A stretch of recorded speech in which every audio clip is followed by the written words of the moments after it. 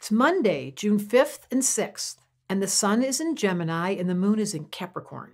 I kind of like this story. So remember I said you're going to wake up after that full moon and want to ground Monday and Tuesday? As soon as the moon's in Capricorn, I notice that I check things off my list. So I want to say that to you. If you're paying attention to these videos, when the moon enters Capricorn, you say to yourself, I've got work to do. And I'm going to clear the table because Gemini, Capricorn are detached. This combination is not concerned about what other people feel.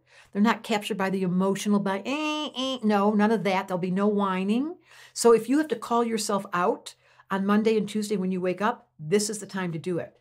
And because there was that T-square, which had Mars opposite Pluto in Aquarius with Jupiter in Taurus squaring it, the whole release in the sky is Scorpio. So what does that mean? It means that if the moon's in Capricorn and you're thinking Scorpio, you are really goal-oriented. You're a grown-up. You know, people say these things about being a grown-up. Geminis are supposed to never grow up. That's one of their personality traits. They're always young and playful. When you've got moon in Capricorn, you're like, look, if we're going to fulfill our promise, this is what Capricorn at an esoteric level talks about. What am I doing here? That's all Capricorn wants to question. And Gemini's like, yeah, what are we doing here? So feeling not distracted, which is unfamiliar to a Gemini, only happens when the moon's in Capricorn and the release of the T-square is Scorpio saying out loud, focus, Danielson, focus. And what does that mean? It's such an honest truth. You know if you're scattered. You know if you're prone to getting lost in social media or scrolling through those things or getting yourself lost. I wonder what people do all day. I always want to sneak in their house and be Casper the Ghost and sneak around people and go, what do you do when no one's looking? If the moon's in Capricorn and you're being really honest, you're going to say to yourself, you know what? I need a list.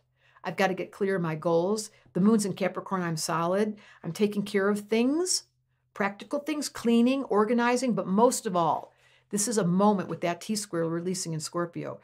There's not much water in the sky, but Saturn is in Pisces saying to us, be emotionally honest. That's going to keep you from distracting yourself if you can just call yourself out.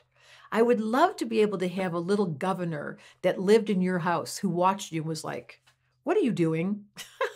Can you imagine if you had a conscience that had your best interest in mind and was trying to keep you really refined as a Capricorn would want, and it was asking you to do clean, eat well, organized, pretend it's there today. In the name of Astrology Answers and me, I want to say to you, the moon's in Capricorn, answer to yourself and be honest.